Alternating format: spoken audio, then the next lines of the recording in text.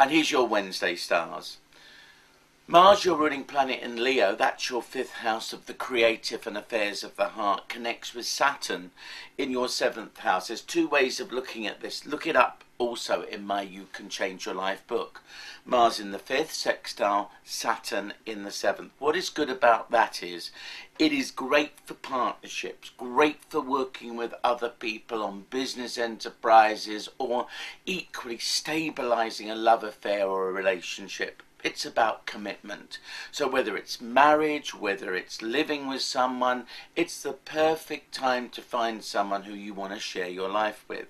Now the difficulty is later on in the day, Venus squares Mars. Now if ever there was a combination of planets that demand compromise, it's these. Read all about that. Venus in your 8th, square Mars in your 5th. Very difficult. Don't let other people blind you sexually or flatter your ego.